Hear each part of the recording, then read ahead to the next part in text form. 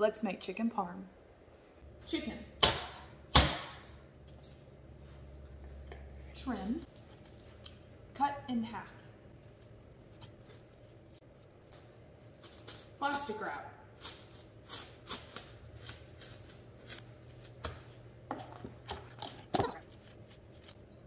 Beat it. Season both sides of your chicken. Salt, pepper, and garlic. Flip, repeat. Behold the breading station. Flour, pepper, salt, garlic powder. Mix it well.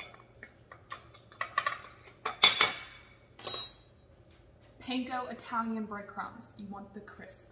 Add to it grated Parmesan. Chicken, flour, press, shake off.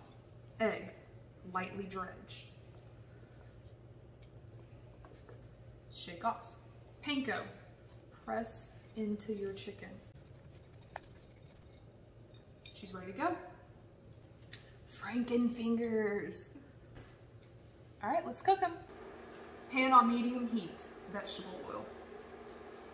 Just enough to cook the bottom. Let it cook. Let it get hot. You want that sear on your chicken.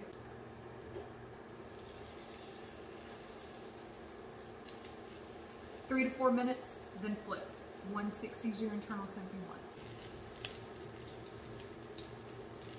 Transfer your chicken to a sheet pan lined with paper towels and a rack, so that way it stays crispy and doesn't sit in its oils. Look at that. Just look at the crisp. Hear it? Mozzarella back into the oven. Look at that. Let's plate this. Spaghetti. With a little twirl. And some more.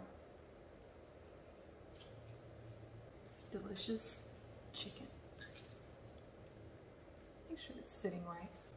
Topped with marinara. Of course, freshly grated parsley.